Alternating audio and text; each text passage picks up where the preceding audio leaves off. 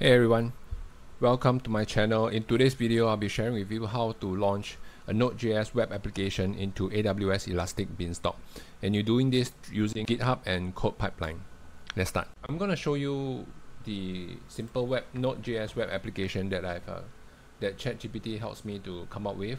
Basically, this is the Node.js server and this is the front-end web.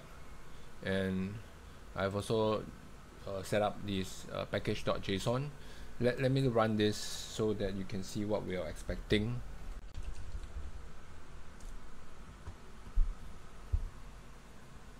Okay, so if nothing goes wrong, this will be deployed in AWS Elastic Beanstalk.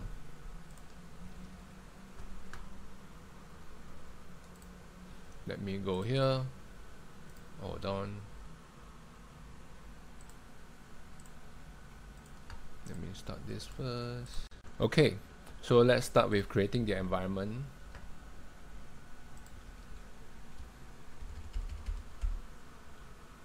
I think this is 7.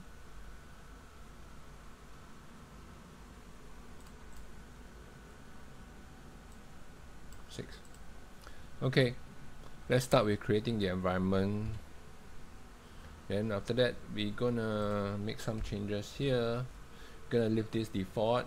Gonna choose Node.js because I'm running Node.js server, and we're gonna keep everything as default.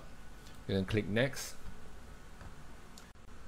For here, we're gonna use you can create and use new service role, but right now I already created one, so I'm gonna use existing one. Then I'm gonna make sure that my instance profile in my EC2 instance is able to SSM in. I don't have the habit of using SSH. So I'm gonna make sure this EC2 instance profile has this SSM policy. I'm gonna click next. Then I've already pre-configured default VPC. Okay, this is the part you have to pay attention, because Elastic Beanstalk only works if your EC2 instance is in a public subnet. It doesn't work if it's launched in a private subnet with net gateway. So like this. I'm not going to use any database, so I'm going to keep it empty.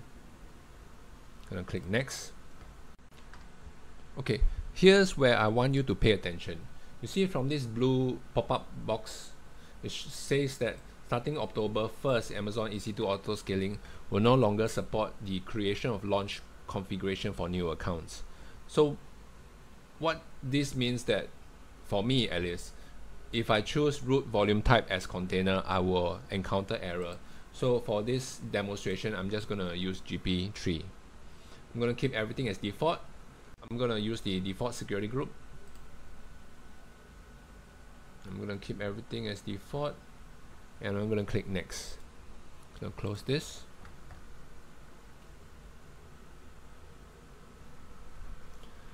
If you're first starting out launching your web application in Elastic Beanstalk, I would highly recommend that you use logs.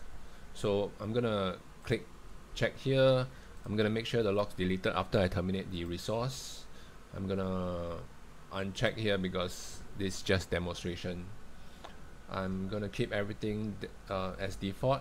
Okay, the interesting part is EC2 is actually, this Elastic Beanstalk is actually running proxy server inside this EC2, so I'll show you later. It's interesting to know. Then that's where the Nginx will produce the logs that we can use to troubleshoot if anything happens. I'm gonna delete this. Going to click next. Let me recap some of the settings. We'll be using CloudWatch, so the policy on your instance profile has to have this. This is what I've configured for my instance profile. On top of having an SSM policy, I also give it a CloudWatch. Logs full access because it needs to generate streams into the CloudWatch. So for this demonstration, I'm just going to ignore all security best practices. Okay, so if you click submit, All these are running behind the scenes using CloudFormation. So if any red highlights does turn up, you can actually look at the logs here, or you can actually SSM into your EC2 and identify what's going on. So right now it's running S3 bucket. It's pulling stuff from S3 bucket, so it's producing some logs. Let's look at CloudFormation.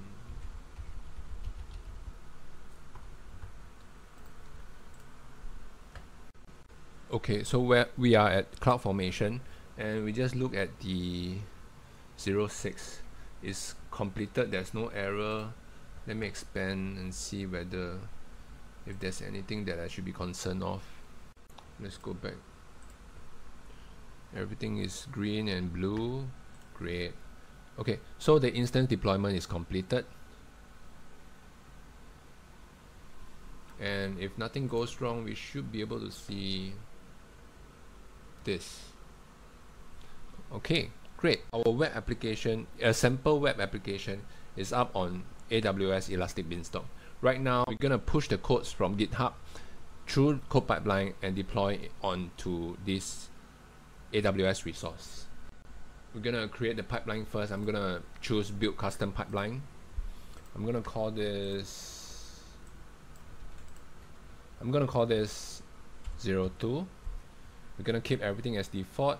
There will be a default role to be created here, and we're gonna click next.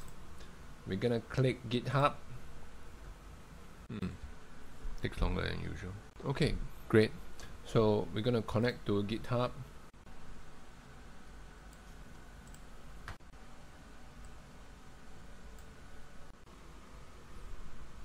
I've already created something similar here. So my repository, let me show you an example. You basically click, you define your connection name, then after that you connect, you define, then you connect to GitHub. So I'm gonna skip that. Then after that, it will ask you to show your repository. Then after that, you click on the main branch here. Okay, then after that, this is where you select your action. You choose Elastic Beanstalk. Then after that, you choose the application name from the environment that you created, and this is what you can choose this, which I've just created. Then after that, you choose the environment and you click done. Click. I'm gonna save this just to show you. This is the new Elastic Beanstalk environment that we created, and I've made changes to it, and I'm gonna rerun. So if you, it's relying on GitHub repository. So if I make changes to my GitHub,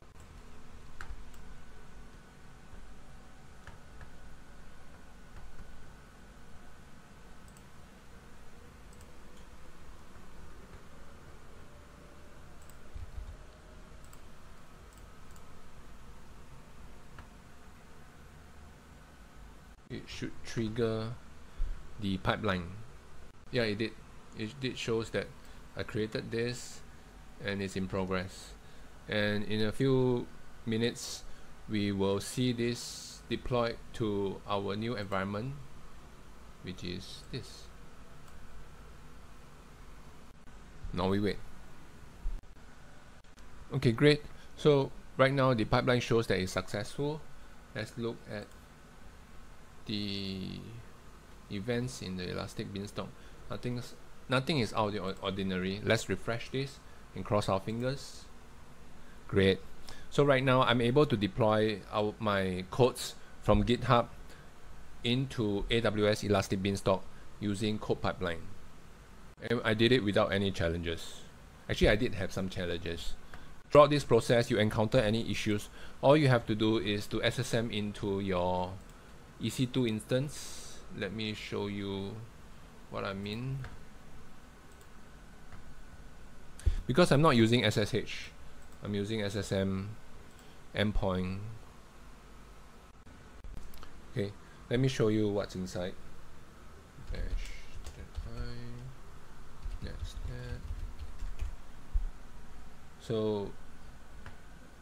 So even though my codes, so even though I did a port 3000, I also allow it to pull in environment variable.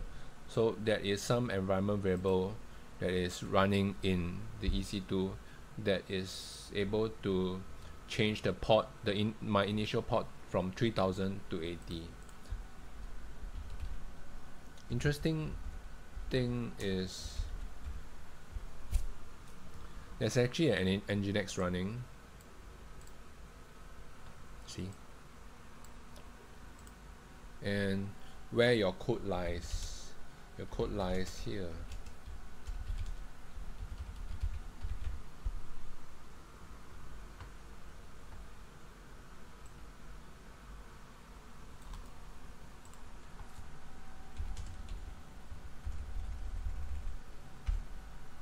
See, this is where all your code lies. So there is a Nginx running that acts as a reverse proxy or proxy server that's redirecting all the internet traffic to your codes. That's all for today. I hope you enjoy what I've shared in this video. If you've got any questions, leave your questions in the comments below, and I'll try my best to get back to you. Bye.